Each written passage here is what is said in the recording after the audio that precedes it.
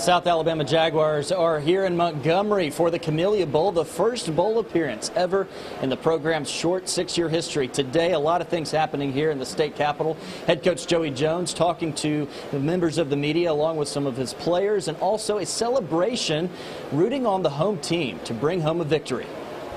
It's been a long time coming for the University of South Alabama. Now the time has finally come for a bowl game, the first ever for the program. The opponent, the Bowling Green Falcons, and the Jags have a full force of fan support coming to the game. When you've got a city and a university that supports our program like they do in Mobile, and University of South Alabama, it really didn't surprise me we were going to sell it out.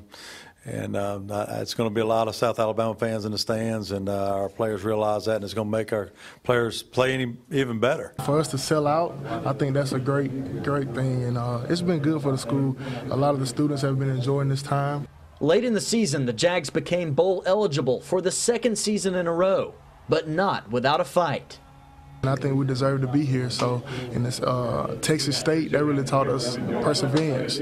Keep pushing, and we'll come out with the win. They're down on the 5-yard line with 10 seconds left in the game, 4th and goal, and our defense makes a stop. So that's the difference between winning and losing. Everybody wants to end the season the right way, and us getting this bowl game and being able to play one more time with your brothers is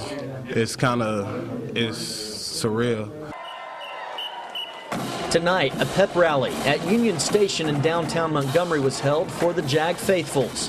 Several hundred gathered to cheer on the boys in the red, white, and blue. When you've got a historical event like this, you're going to pull the fans out. You're going to pull them out for a win like we're going to have tomorrow night. It seems like yesterday we played Hargrave at home in that first game, and the journey to get here today, there's been so many memories, so many great people committed to make it work and work the right way that this is just a gift. This is something very special. It's awesome. First bowl game, part of history.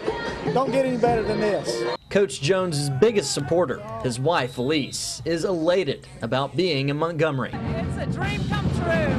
We never would have thought our freshman players 6 years ago would have ended up in a bowl. But this is so exciting, and we look forward to a wonderful game tomorrow.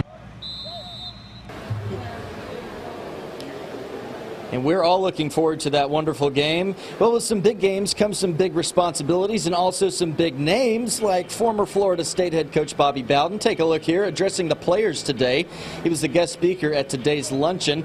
I've heard Coach Bowden speak before, and let me tell you, those guys had a great treat today. And here's a fact for you. Coach Bowden once recruited Joey Jones as a player before he went to Alabama. How about that? And while the Jags were up here, the South Alabama Board of Trustees visited the Montgomery area food bank today. They were sorting dry goods for 2 hours, and you know their hard work will go to help those in need, especially during this Christmas season.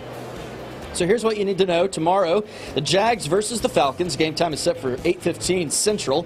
It will be nationally televised, and we will have the highlights for you Sunday night on Fox 10 News. Also, if you can't watch the game, you can listen on Light Mix 99.9. I'll be giving you sideline reports along with live coverage of the game with the rest of the crew, and pregame coverage starts at 7:15 on Light Mix 99.9. That does it for us tonight here in Montgomery at the Team Hotel. Tomorrow night we'll give you a look at the tailgating atmosphere at the Crampton Bowl, and then on Sunday night we'll have all those highlights for you that we promised on Fox 10 News. Reporting in Montgomery, Michael Brannon, Fox 10 News.